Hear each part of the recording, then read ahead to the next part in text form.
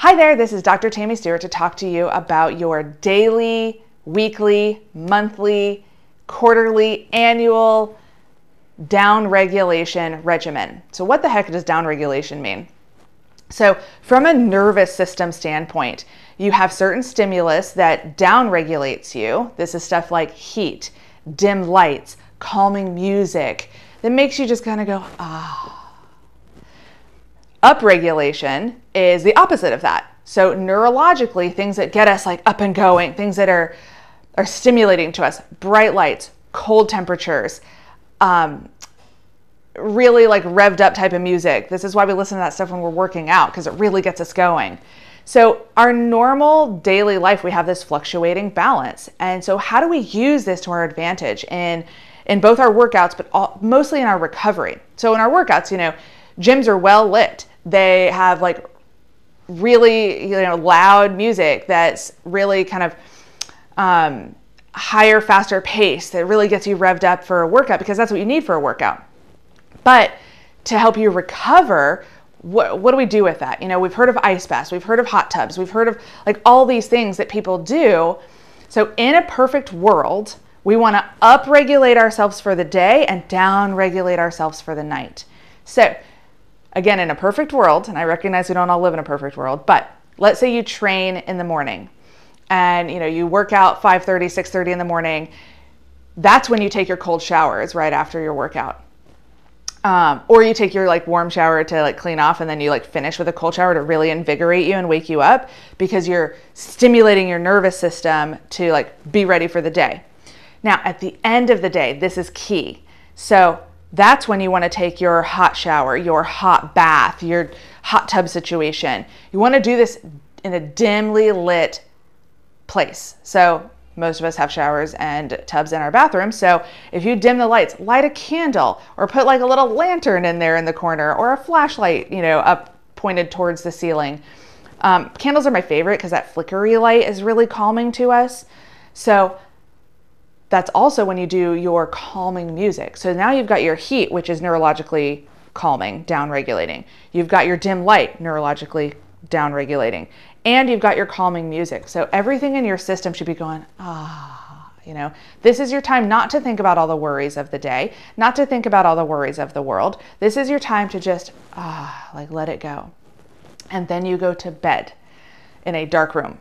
Also, darkness is down regulating. So we talked about dim light, but also darkness, down regulating. So if you have all of these things that are lit up in your bedroom, that's going to mess with your sleep on kind of a subconscious level.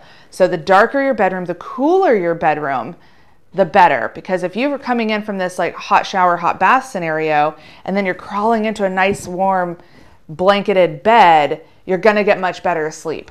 And you're going to overheat if the room is warm. So you need that coolness in the room. Coolness on your face, everything else is warm.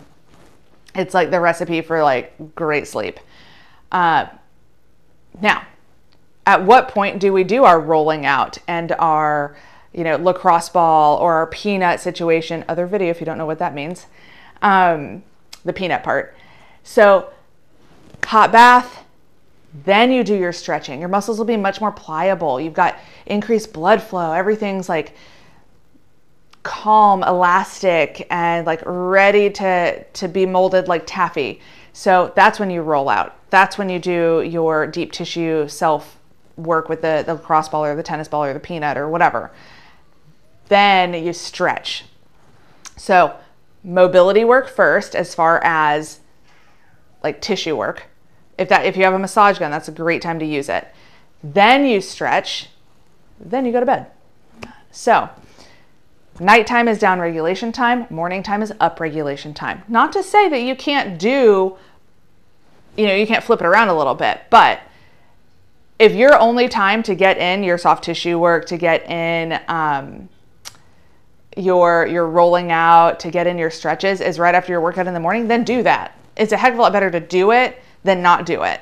So, but in a perfect world, if you can do it where you're up regulating in the morning for your day and you're down regulating at night for great sleep, magic. It's magic for your recovery, because most of our tissues recover during our sleep. So the better your sleep is, the better you're going to recover and the better you're going to be able to perform. So that's my mini version of a daily recovery.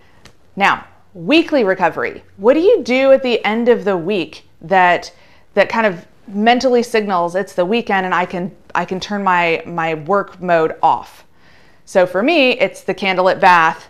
I do my shower every night, but then I do a long bath, 30 to 45 minutes with candlelight. For me, like, I really like calming classical type music, and that's when I do my own self-care. I work on my gut. I stretch my hamstrings in the bathtub. I do like a salt scrub situation for my skin. Like, that's when I'm taking the time to do all of those things.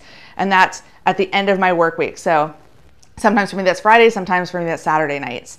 And I feel so much better going into my weekend when I do that, because it's like I let go all of the week's stress and things that I'm thinking about for work and for friends and for family. And it's just my time to just focus on me. And it's really, really beautiful for mental health, for physical health, for all of it. So monthly, and you don't have to do the same thing that I do. You can do anything you want that works for you, but just be thoughtful and purposeful with it. You know, I do it right after my kids go to bed. So it's my time. My husband has his alone time, usually watching sports on TV. And then I have my time in the bath. So monthly. So lots of research has said that if you take one day off a month, if that works for your job and if that's even possible, but if you take one day off a month, so a Friday or a Monday or whatever, and you just give yourself a 3-day weekend, it is far more mentally healthy than taking 2 weeks a year.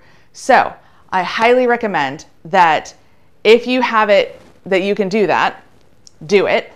If not, leave work on a Friday night, go do something, camping.